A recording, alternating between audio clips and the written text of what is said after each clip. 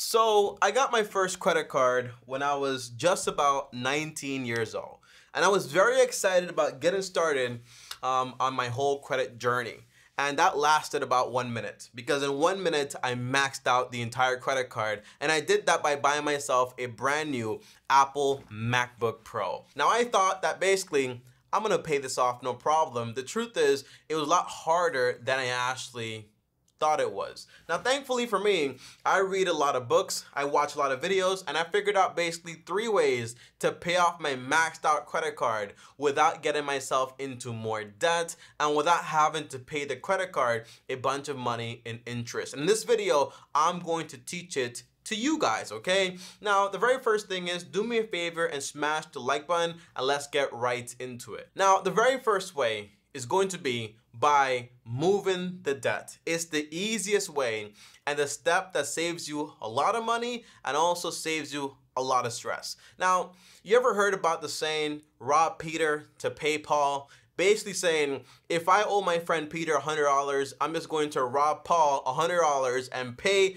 Peter, and now I owe Paul. Right? And you might say, well, what's the difference? You just switch your debt from one person to another person. The truth is, yeah, it's true. But how is this helpful? Well, the answer is, or the one word is basically the terms of the loan. Now, you can have one credit card. For example, you owe $5,000 on one credit card. They charge you every single month as a minimum payment about $100. And all of that is basically being put towards interest. That sucks because that's over $1,000 you're paying every single year, and it's just in interest. However, what if I found you somebody that's willing to lend you $5,000 and not charge you an ounce of interest for a year, for 2 years, for 3 years? Doesn't make sense to move the debt from the person charging you interest to the person that's not going to charge you interest. Obviously, it does, because automatically it saves you a bunch of money.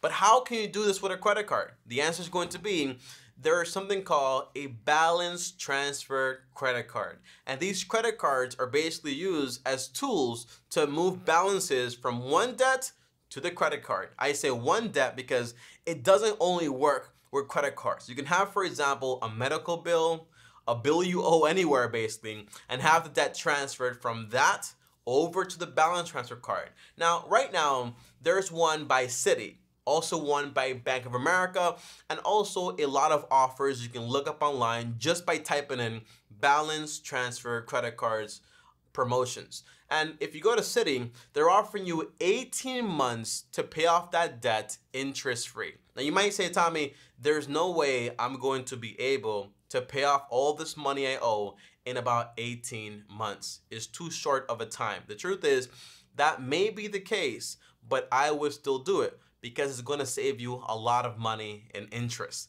That's the whole point. So even if you're not done paying it in 18 months, if it saves you $100 a month in 18 months, it saves you just about $1,800. Now, what's the catch? The catch is these people are betting that you're not going to be able to pay off the balance and you're going to be stuck paying them interest. Second catch is to move the balance from your current debt to that credit card, they're going to charge you a 3% fee on your full balance that you're actually transferring over. So if you owe $5,000, 3% of that is about $150. Tommy, is that a bad deal? The answer is, of course not. Right now you're paying $100 every single month. It's basically like about a month and a half worth of interest, and it's going to save you in total about $1,800. So of course, I would actually go ahead and do it. Now, there's something else, a big problem I want you to avoid. When you transfer the debt from one credit card to the next, the credit card is going to have an empty balance now. A lot of people feel tempted to now spend that money on that card now because they have a card without any debt anymore. And now they have double the debt. Very stupid. Don't do that. Don't do that to buy yourself a gold chain, to buy yourself a new phone. Don't do it. What I recommend is to save you from the temptation is close the old credit card. Now, Another problem you might face is, Tommy, what if they approve me but not for the full balance? The answer is that's also okay, because once you run the numbers, it is still effectively going to be saving you a lot more money. Now, the second thing you can actually do is it's going to be using the snowball method or the avalanche method. Now in this video, I only have time to go over one of the methods, and I'm going to be choosing the snowball method. However, if you want to watch a video comparing both of them, I have a video like that on YouTube. You can search it up, you can click it, you can watch it. The video is good. Just be warned that back then, I used to do a lot more screaming in my videos for entertainment purposes. The information is still solid. You'll still have a good time watching it, but be warned. I do scream a lot in those older videos. Just put down the volume, don't wear any headphones, and you'll be just fine.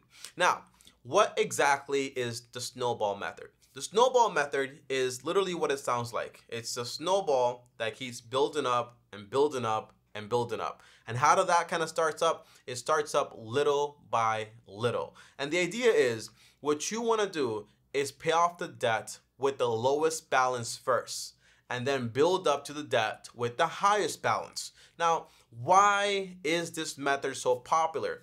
The idea is it builds momentum. When you have a lot of debt and you have a large balance and you owe a lot of money, it can almost feel like you're drowning, or you're being stepped on, or you're like Goku training under 100 times gravity. If you know what I mean, hit the like button, okay? But it's stressful. That's the whole idea. So the way you actually get started is not worrying about the highest debt you have, the most money you owe. No, just start small. And what that's going to do is it's going to feel, and you're actually doing it, by the way, it's going to feel like you're actually making progress. So let's say, for example, I owe Paul $100. I owe Peter $105, and I owe Chase about $1,000. The idea is I'm going to organize it exactly like that.